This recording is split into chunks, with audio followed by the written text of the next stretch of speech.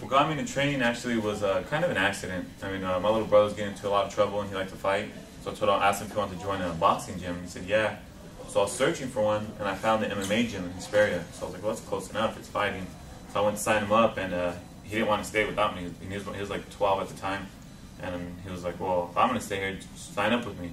And I was like, all right, let's sign up with you. Just keep you out of trouble. So I signed up and there was only a pro class at the time. So we both signed up into a pro class and then it just went from there. I mean, of course, friends thought it was cool. Like, oh, it's cool, you're going to do a fight. You know, family not so, fond of it. Like, what are you doing? You're going to get hurt. You know, you need to work. Don't, you know.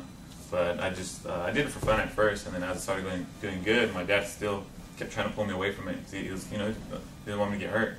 So as he started seeing me getting better and better, he's like, well, if you're going to do it right. Stop don't do it half-assed. I mean, I'm actually a really calm person, but I do feel like when I get in the cage, it's either me or him. So I kind of feel like, it's like survival of the fittest, It's like either I'm going to go out or he's going to go out. So I kind of turn into like, every man for himself type thing. And it does kind of flip a switch because you're not going to go in there thinking, I'm just going to ride through and cruise this way because it's not going to happen. Somebody's going to punch you in the face and end the fight, no matter one punch or one submission. So you got to kind of really be on your toes and be prepared for everything.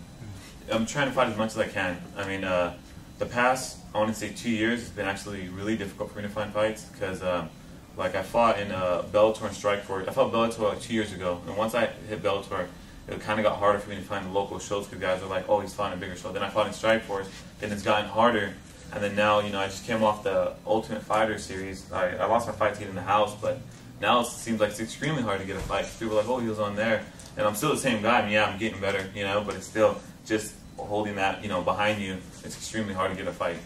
So I'm just trying to stay busy now because I'm in shape and your injuries come from training, not from fights. So it's kind of hard, if you're not fighting all the time, it's kind of hard to stay that way and stay in shape and stay ready when you don't have fights lined up. Really things that helps my drive because I mean I could go do a jiu-jitsu tournament and win.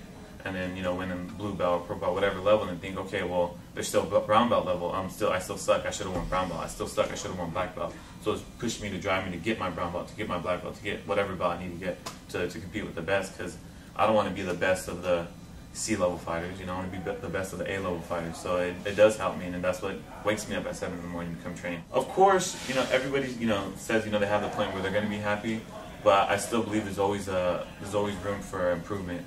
Like, I mean, you ask Anderson Silva, who's the best fighter in the world, he's going to tell you somebody else. You ask St. Pierre, who's the best fighter in the world, he's going to tell you somebody else. Why? Because they set their goals so high, and that's what's making them the best fighters that there is right now, because they keep pushing past that limit, and that's where I want to push myself to.